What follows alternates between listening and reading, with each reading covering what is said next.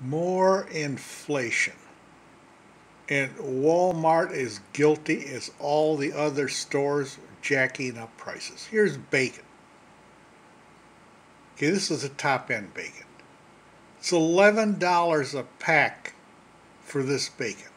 Does that pack look big to you? No, it's not big at all. $11. I'm not paying $11 for bacon. This doubled since the inflation started. Now this is what I'm having. Spam. I bought Spam. Here's the price of it for a can. $3.38 versus $11 for bacon. I had a slice of it for breakfast this morning. It wasn't offensive. I used to eat Spam instead of bacon and sausage. When I was a young guy, I couldn't afford to buy bacon and sausage. I ate a lot of Spam for breakfast.